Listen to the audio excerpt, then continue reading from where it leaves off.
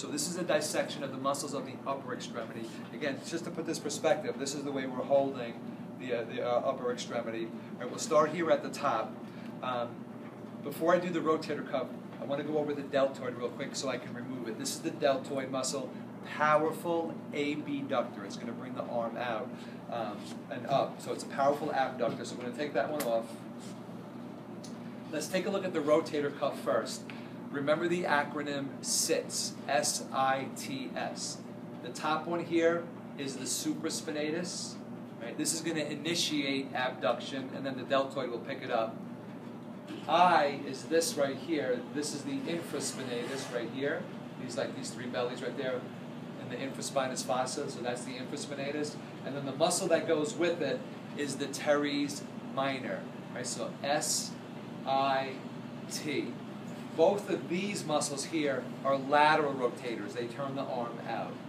The fourth rotator cuff you're going to find on the inside here, on the underside of the scapula. This is the subscapularis. This rotates the arm in. It's a medial rotator. Okay? So those are our four rotator cuff muscles. Again, one more time. S, supraspinatus. I, infraspinatus. T, teres minor. And then subscapularis. Okay. Some other muscles, we'll just kind of go through this. This is showing on this dissection part of the pec major muscle. Here's the clavicular head, and then the sternal head would come along this way. So this is the pec major. We also see the teres major right here. Again, you can always pick up the teres major being separated from the teres minor by the long head of the triceps. That's the long head of the triceps. We also see the lats over here, which I just realized I forgot on this model. So I'm going to bring your attention here for 1 second. One of the muscles I forgot was the lats on this dissection. This was the latissimus dorsi. This is the one that puts you in the handcuff position. So the lats is here. More than likely I'll use a model like this. But you can see the tendon of the lats right here also. It's up against the teres major right there. So that's the lats. We also have here, this is the coracobrachialis. This is the biceps brachii. If we took the biceps brachii off, right here, we would see underneath it the brachialis. On the back, triceps. This was the long head. Again, it always separates the two teres. Long head of the triceps. This here is the lateral head. And this little guy right here, medial head. So that's the muscles of the arm. The muscles of the forearm. So what you want to do is separate the anterior compartment from the posterior compartment. Find the brachioradialis first. That's number 20 on this model. The brachioradialis is here. That's your handshake muscle. It's going to flex the elbow in the neutral position. So that's the brachioradialis. Then we're going to go across like this, from the thumb side to the pinky side. Pronator teres. Flexor carpi radialis right here. The next one would be the palmaris longus. If you follow that tendon, it goes to the top of the flexor retinaculum, which is right here. This one is the one that's on top, so it's easy to see. That's the palmaris longus. Then we have the flexor carpi ulnaris right here.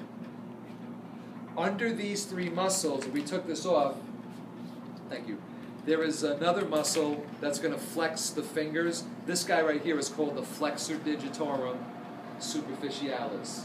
Flexor digitorum superficialis. Under that, there's another couple of muscles that flex the thumb and the fingers also, a little bit beyond the scope of this course. So we're just going to stop right here. Flexor digitorum superficialis. Okay, that's actually the muscles right there. We go back to the brachioradialis, number 20. Now we want to look at the extensor side. So, brachioradialis was number 20. Then this one here, extensor carpi radialis longus. Extensor carpi radialis brevis, right there. Extensor digitorum. Again, if you follow this one down, you'll see it goes to all the digits right there. So that one's easy to see. Extensor digitorum. Unlabeled, unnumbered, extensor digiti minimi. Right there. Did you get that? Extensor digiti minimi. That's going to go to the pinky and extend the pinky. Then over here, extensor carpi ulnaris. Finally, the last three muscles, guys, that move the thumb that we're going to do right here. This is the abductor pollicis longus. Right next to, yep, abductor pollicis longus right there. Abductor pollicis longus here. Then this one is the extensor pollicis brevis. Extensor pollicis brevis. And the last one is this long tendon right here. This is the extensor pollicis longus. Right, extensor thumb. When you go like this, like on me, you can actually see this tendon right here. That's the extensor pollicis longus. The belly of the muscles under here, we can't see that, but all we can see is the tendon. Okay? That's it.